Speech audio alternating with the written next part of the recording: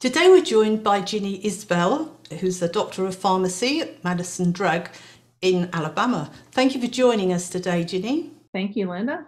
Can you tell us what being an LDN specialist means to you? We work with LDN every day, and so I just think it's important to keep up with the information that's coming out. I'm thankful that you bring together so many high quality speakers every year and discuss such a wide variety of topics that allows us to be able to keep up with that information.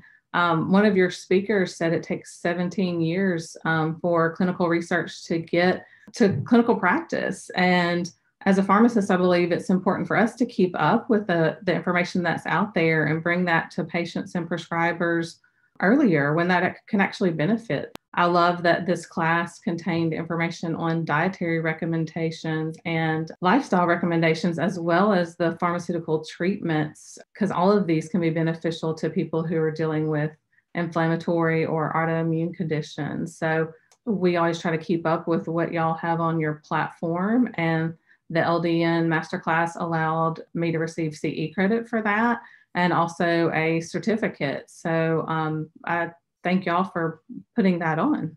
How did you find studying and taking the exam? It was a lot of time. So it was, a lot of hours listening to the research, and some of the speakers I wanted to listen to, more than once, or I had to repeat a couple of things just to kind of, really get what they were saying. And so it was good, but it was a lot of information. The test was good. It was very inclusive, contained a lot of different disease states, a lot of different, ways to treat things.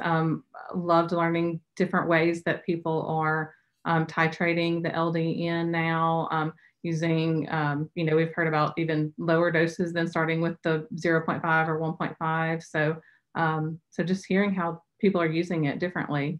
And what difference do you think it will make in the day-to-day of running the pharmacy? Yeah, so just keeping up with that information allows me to answer patients' questions. So when they come in and have a specific disease state, we can assure them that yes, we have heard of other people using it for that disease state, or just knowing, the more the more you can help patients. Mm-hmm.